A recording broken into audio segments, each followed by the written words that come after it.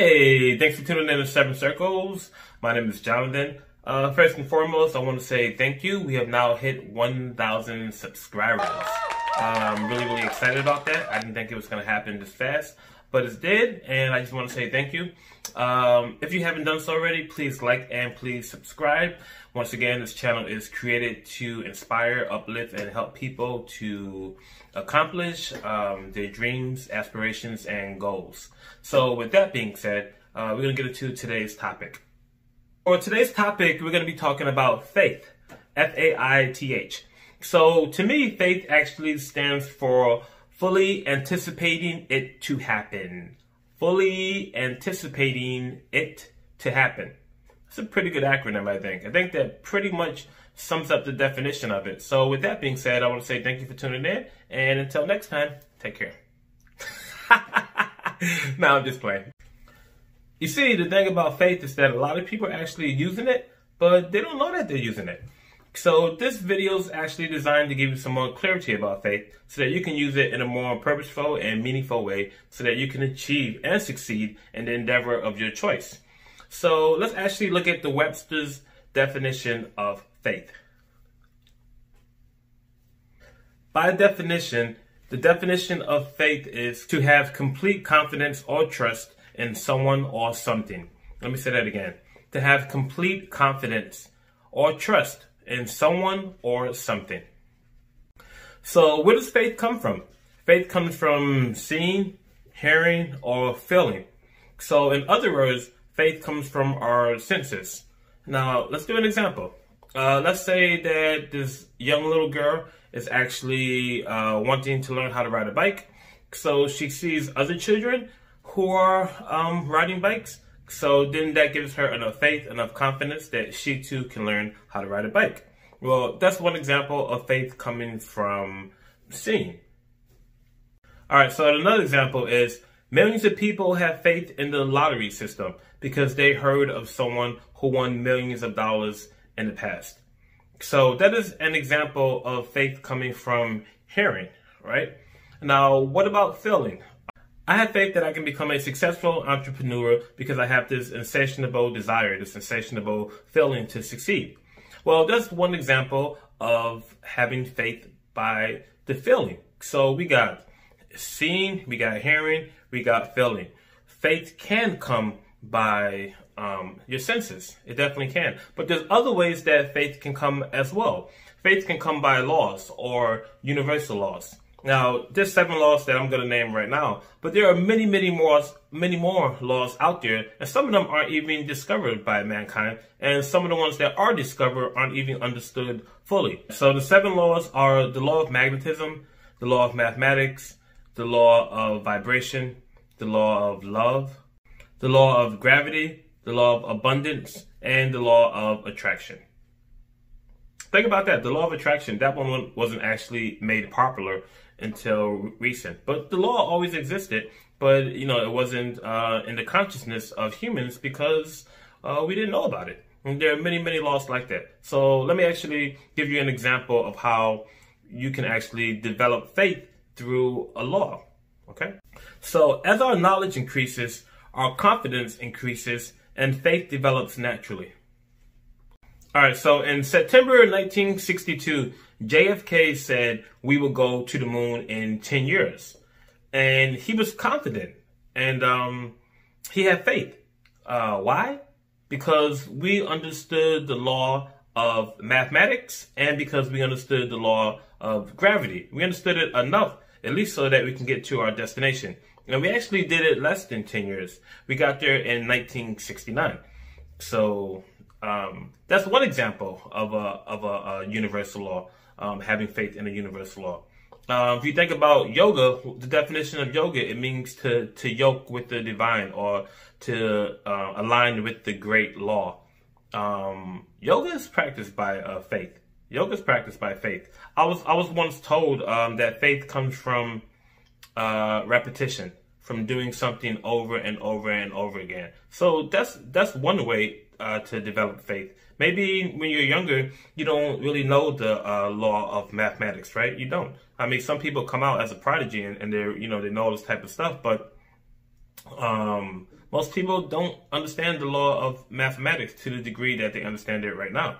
And that had to come from faith, from adding 1 plus 1 and 2 plus 2 and 3 plus 3. It had to come from repetition. The faith came from repetition. It came from doing it over and over and over again. So faith comes from repeated action.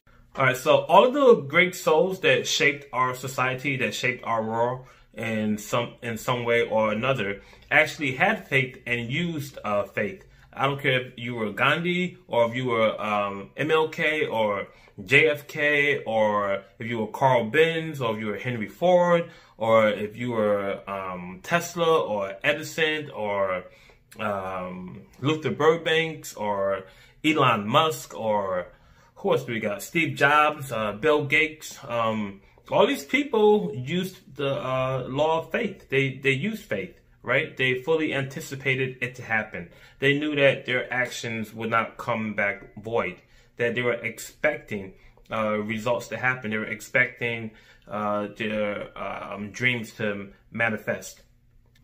Faith, fully anticipating it to happen.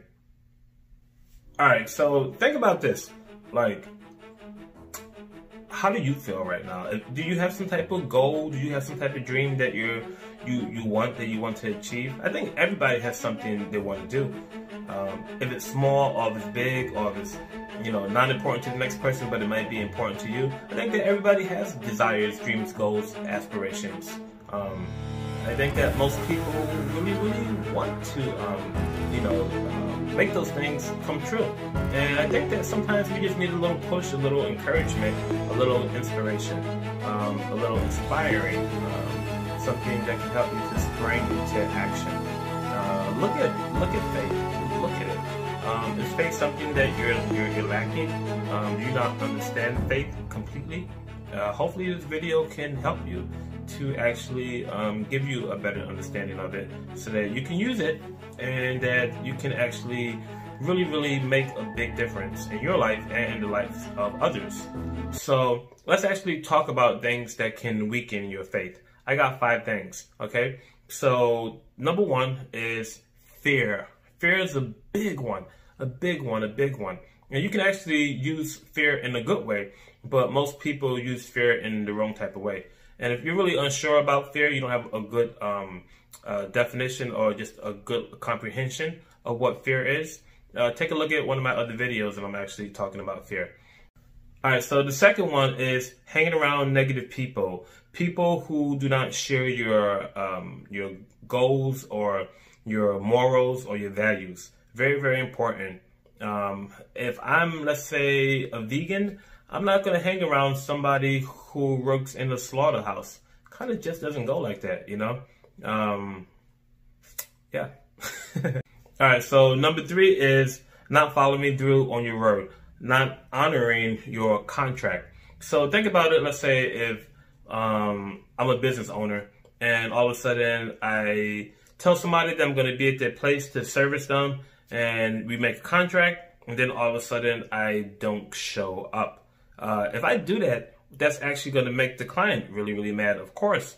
But also what it's going to do is it's actually going to make me lose confidence in myself, which is actually going to weaken my faith and my faith for me to perform the way that I need to perform with my business. And then I'm going to start to lose clients and my faith is even going to decrease a lot more after that.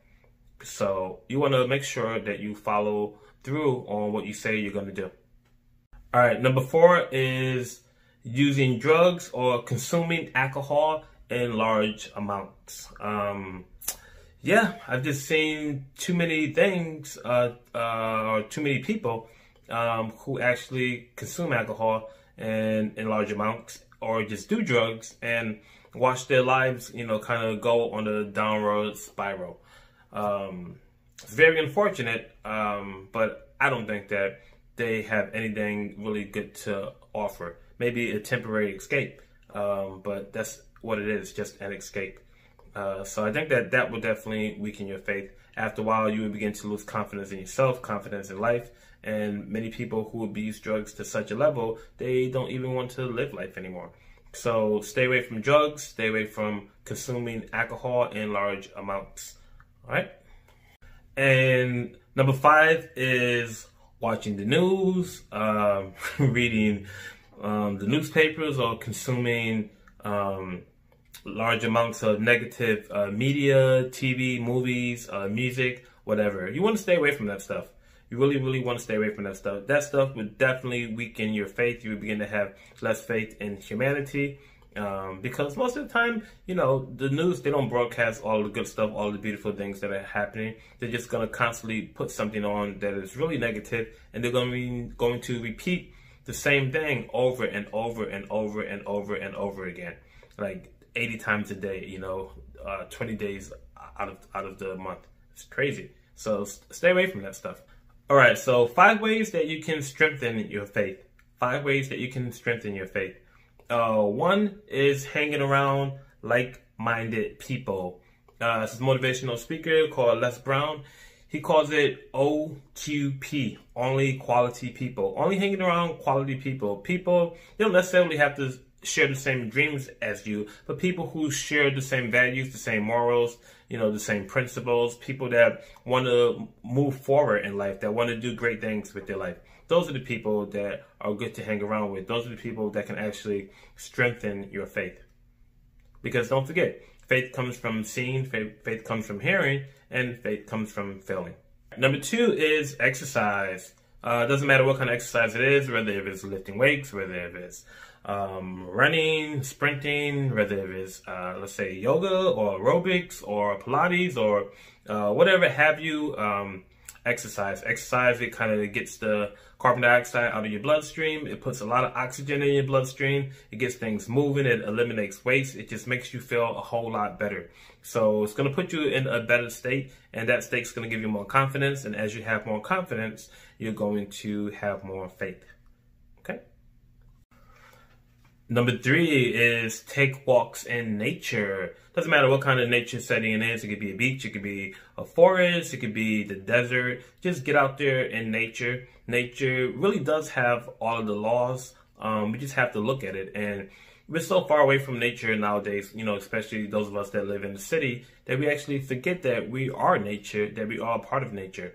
So by going back in nature, you automatically become acclimated.